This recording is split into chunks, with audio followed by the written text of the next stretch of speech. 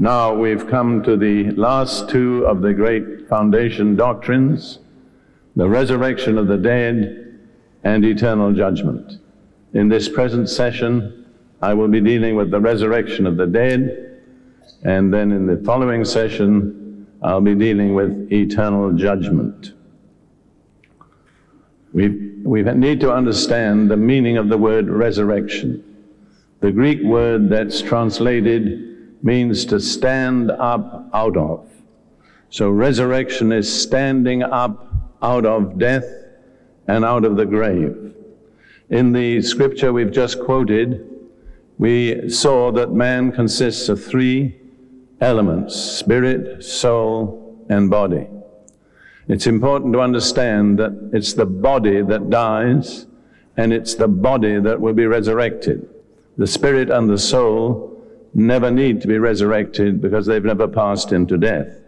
So we are talking about the resurrection of the body. This is very important. Now, I want to deal a little bit this morning with what the Bible shows about what happens to people after they die. I've discovered that this is a matter of universal interest. It doesn't really matter what nationality or what culture you belong to. Everybody is interested to know what happens after death. And the Bible gives a pretty clear picture. And I'm going to try to outline this picture and then show how it will affect the resurrection. In Luke chapter 16, verses 22 through 26, Jesus gives us his picture of what happens. And I want to point out that this is never called a parable. The word parable is not used in connection with this. We'll start with Luke 16, verse 19. There was a certain rich man who was clothed in purple and fine linen, and fared sumptuously or lived luxuriously every day. But there was a certain beggar named Lazarus, full of sores, who was laid at his gate, desiring to be fed with the crumbs which fell from the rich man's table. Moreover, the dogs came and licked his sores. So it was that the beggar died and was carried by the angels to Abraham's bosom. The rich man also died and was buried. And being in torments in Hades, he lifted up his eyes and saw Abraham afar off, and Lazarus in his bosom. Then he cried and said, Father Abraham, have mercy on me, and send Lazarus, that he may dip the tip of his finger in water and cool my tongue, for I am tormented in this flame. But Abraham said, Son, remember that in your lifetime you received your good things, and likewise Lazarus evil things. But now he is comforted, and you are tormented. And besides all this, between us and you there is a great gulf fixed, so that those who want to pass from here to you cannot, nor can those from there pass to us. Then he said, I beg you therefore, Father Abraham, that you would send him to my father's house, for I have 5 brothers, that he may testify to them, lest they also come to this place of torment. And Abraham said to him, They have Moses and the prophets, let them hear them. And he said, No, Father Abraham, but if one goes to them from the dead, they will repent. But he said to them, If they do not hear Moses and the prophets, neither will they be persuaded, though one rose from the dead. And how true that proved in experience. Even when Jesus rose from the dead, those who did not believe Moses and the prophets did not recognize what had happened. That's a very solemn thought. Sometimes we expect some tremendous supernatural visitation and say, if that happens, we'll be convinced. But God says, you have my word. That's all you need. If you believe it and obey it, it will take you through.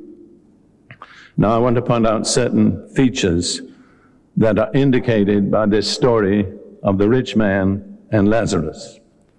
There are 5 features.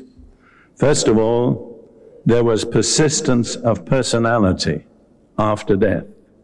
The rich man was still the rich man, and Lazarus was still Lazarus. Neither of them lost their identities. Now, some people teach us that after death, everything just fades away and there's nothing left. That's not scriptural. We continue in the same personality after death as we lived in life. Secondly, there was recognition of persons. The rich man recognized Lazarus, and he recognized Abraham, and Lazarus recognized the rich man. Third, there was recollection of life on earth. Both the rich man and Lazarus could recall the circumstances of their lives before they died. Fifth, there was a consciousness of their present condition. The rich man was in torment, his tongue burning with fire. Lazarus was in comfort and peace in the bosom of Abraham. And fifthly, there was a complete separation between the righteous and the unrighteous. Each of them had an appointed place, and neither could cross from one to the other. Let me say those 5 things again, because they're very, very important. And they contradict a lot of theories that are being put around today. Number 1, there was persistence of personality, no loss of identity. Number 2, there was recognition of persons. Number 3, there was recollection of life on earth. Number 4, there was a consciousness of present conditions after death. And number 5, there was a complete separation between the righteous and the unrighteous. Now, what happened to those who died before Jesus himself died and rose from the dead? Because that event bisected human history. And the destiny of souls before and after the death and resurrection of Jesus is not the same. The death and resurrection of Jesus produced a change, actually, in the whole universe. It was the most decisive event in the history of the universe, and it affected what happened to those who died.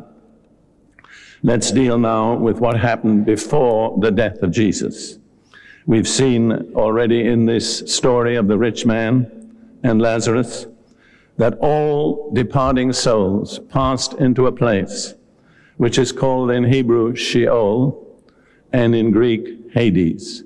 And the Greek word Hades means the unseen world.